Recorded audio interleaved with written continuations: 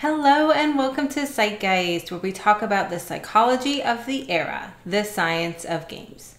I'm your host, Dr. Rachel Kowert, and on today's episode of State of the Research, we're going to be talking about the social impacts of games. In a previous episode of Academic Ramblings, we explored the theoretical links between why playing games, particularly online games, might impact players socially. Specifically, we talked about the social displacement, social compensation, social augmentation, and cycle model of use. If you aren't familiar with these theories, I would suggest going back and watching that episode of Academic Ramblings before continuing on with this one. Because in this episode of State of the Research, we're going to be talking about the research, the hard science in relation to how games impact players socially. That is, we will be answering the question, does playing video games have negative social consequences? Don't worry, the positive side of the coin, the social learning, will be talked about in a future video. When it comes to exploring the potential negative impact of video gameplay on social outcomes, there are three broad areas to explore.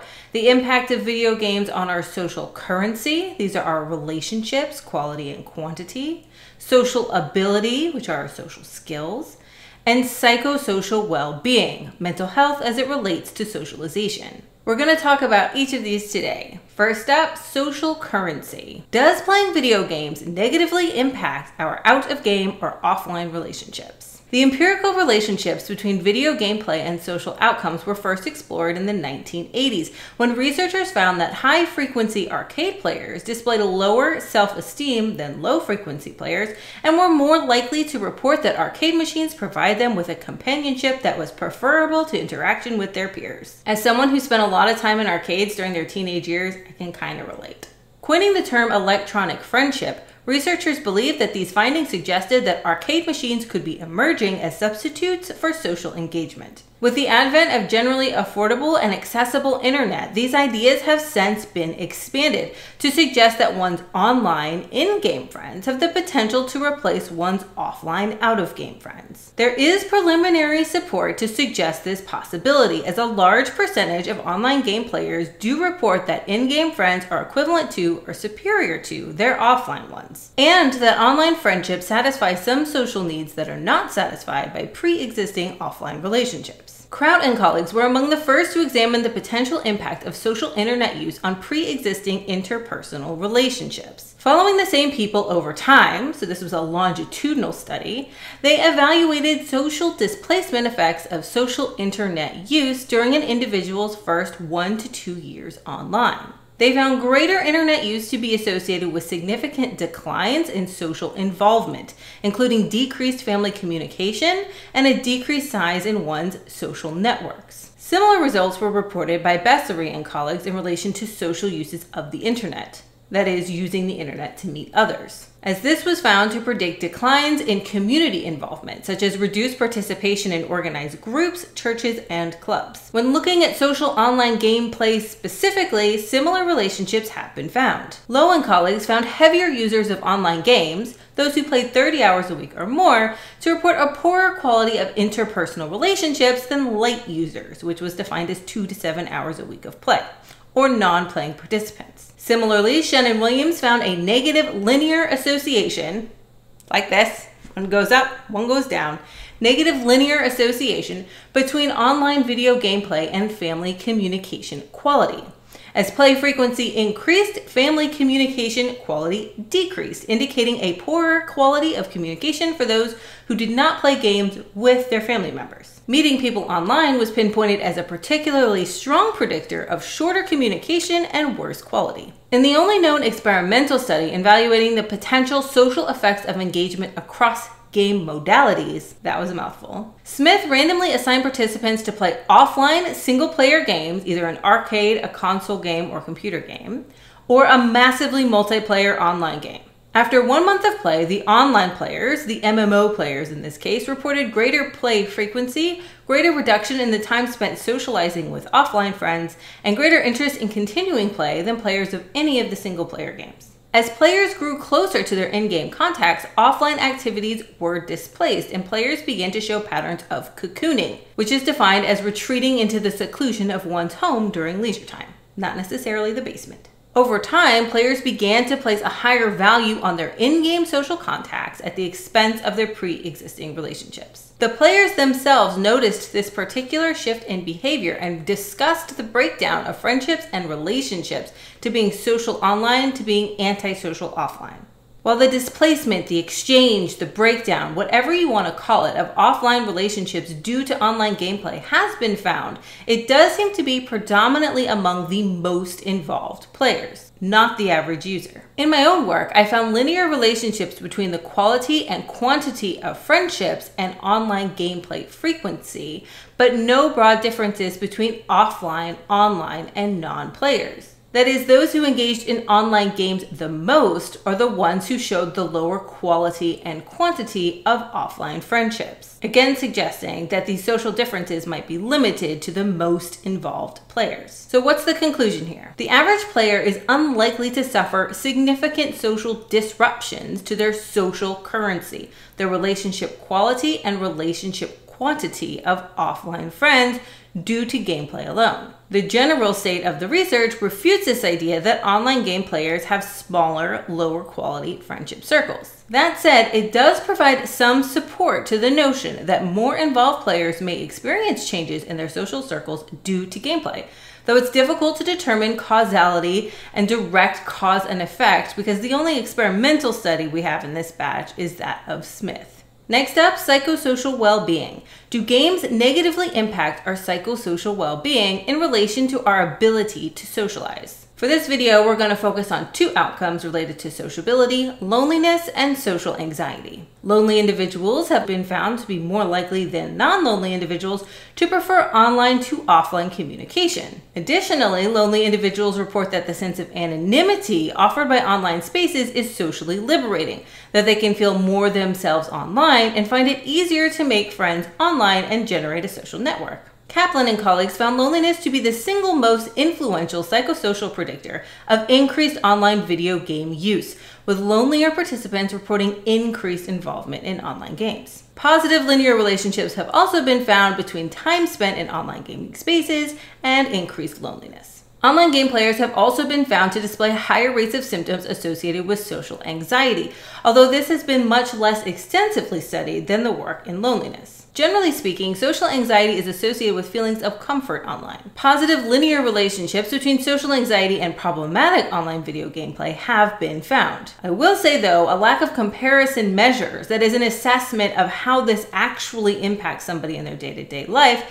aren't typically included in this kind of work, so it's difficult to determine the magnitude of these effects on a player's everyday life. It's also difficult to determine causality here. That is, whether these findings are indicative that people with low social resources are drawn to online games, or if online games somehow exacerbate the symptoms of social anxiety and loneliness. For example, in a 2016 study, researchers found that World of Warcraft players report lower social anxiety and lower loneliness in-game than in the real world, which could be indicative of social compensation. However, this study and the ones I mentioned previously are cross-sectional in nature. That is, they take a snapshot of a population rather than following the same people over time, making it difficult to determine cause and effect. There are two longitudinal studies, that is, two studies that follow the same people over time, that I haven't mentioned yet, that do attempt to tease out these cause and effect relationships. This is the work of Lemons and colleagues and Kowert and colleagues. Wait, I know her. Lemons and colleagues found loneliness to be a cause and a consequence of increased problematic play among adolescent players, with loneliness predicting increased pathological play and pathological play predicting increased loneliness over a 6-month period. It's curious that loneliness was not found to be alleviated through engagement, but rather exacerbated over time. But this might be due to the fact that the researchers focused on problematic play rather than just play generally. This seems particularly likely as a follow-up study by Kowert and colleagues found that these same relationships do not hold among a general game-playing population. Instead, we found positive links between online gameplay and self-esteem among adolescent players, suggesting a positive influence of online gameplay over time for adolescents. More longitudinal work is really needed in this area, but the problem is it's very expensive and it takes a lot of time. But if you have the money, I have the time. Last but not least, social ability. are video games creating a generation of socially inept basement dwellers? In addition to potentially exacerbating pre-existing conditions in ways that may negatively influence effective socialization, prolonged online video gameplay is also feared to negatively impact one's ability to form and maintain reciprocal offline relationships through either stunted development or maintenance of effective offline social skills. For instance, the ability to verbally engage with others or to manage one's social self-presentation in real time. This concern has spurred numerous examinations into the relationship between video gameplay and social skills, including my doctoral dissertation, but I'll get to that in a minute. In one of the first studies in this area, Chu and colleagues looked at video game addiction and social skills among child and teenage players. While lower social skills did not show a relationship with video game addiction, lower rates of boredom and greater family functioning emerged as significant predictors of effective social skills. The researchers suggested that these findings indicate the potential for video gameplay to replace the development of immediate social relationships and then in turn could negatively impact social skills, particularly among younger players. Liu and Peng uncovered similar results as they found video game play frequency to be a positive predictor of psychological dependency on MMORPG play, a preference for a virtual life, and low social engagement. Lower social control, the ability to manage one's social self-presentation in real time, that is, being able to maintain eye contact and use appropriate nonverbal communication, make sure your body is positioned in appropriate distance from the people around you, which granted in 2020 is now further than it used to be, was also found to be a significant predictor of preference for a virtual life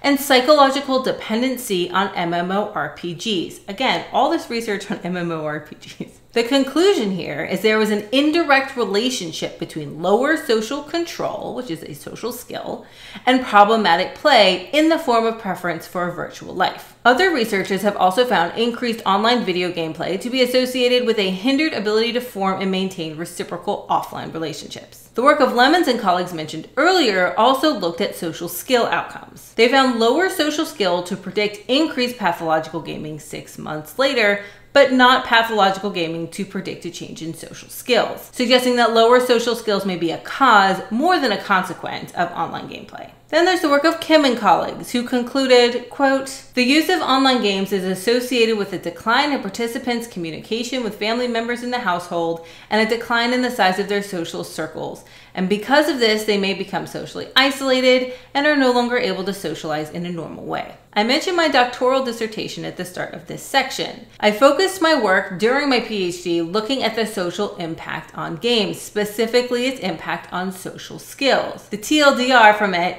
trust me, you don't want all the details. Oh, you do? Wait, let me get it. All right, page 1. This is actually my dissertation. You don't want that. If you do actually want to read it, it is published in a research monograph called Video Games and Social Competence from Routledge. It's nice. It's hardback.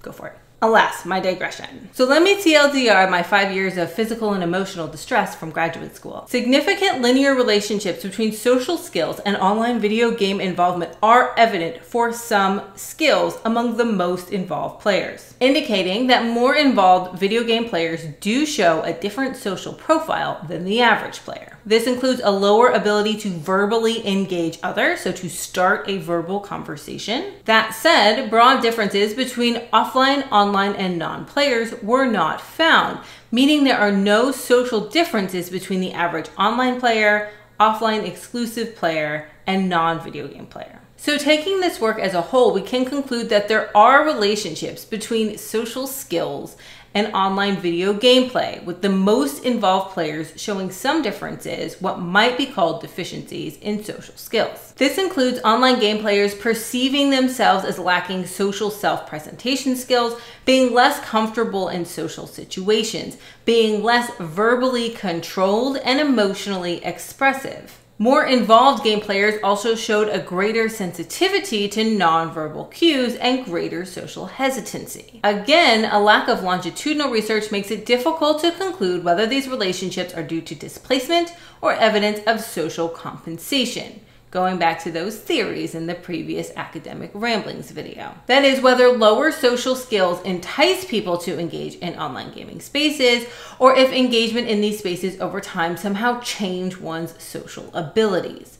Although the two longitudinal studies discussed here, the work of Lemons and the follow-up with Kowert and colleagues, lean more heavily towards compensation mechanisms. That said, even though the cause and effect, the chicken and the egg, is a bit unclear, it can be concluded that the empirical research in this area highlights the unreliability of claims that increased online video gameplay inevitably leads to a decline in one's ability to socialize effectively in offline situations. All gamers are not antisocial, socially unskilled basement dwellers. Which I know we knew, but now we have the power of science behind these claims. So what can we take from all of this? Online communities do seem to be thriving at the expense of offline relationships and activities for the most involved, with online game players themselves linking being social online to being antisocial offline. Online relationships seem to have created what we would call a communication paradox. Actually, it's what Shen and Williams call it, but I like it, so I'm taking it. It's a paradox because increased participation in online games, which seemingly promote interaction and sociability,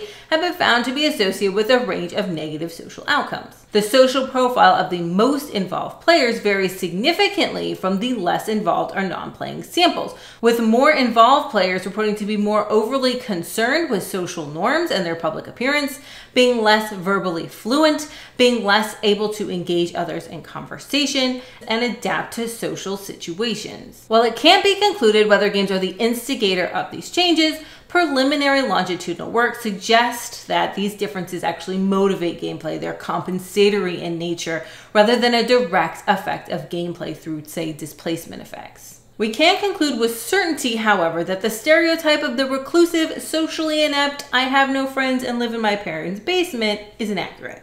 Does this look like a basement to you? We can also conclude that online gameplay does not inevitably lead to worse social outcomes in regards to social currency, social ability, or psychosocial well-being. Players are not showing the all-encompassing maladaptive social outcomes that they're presumed to have. If you like this video and want to see more, please like and subscribe. And until next time, be excellent to each other and always cite your sources.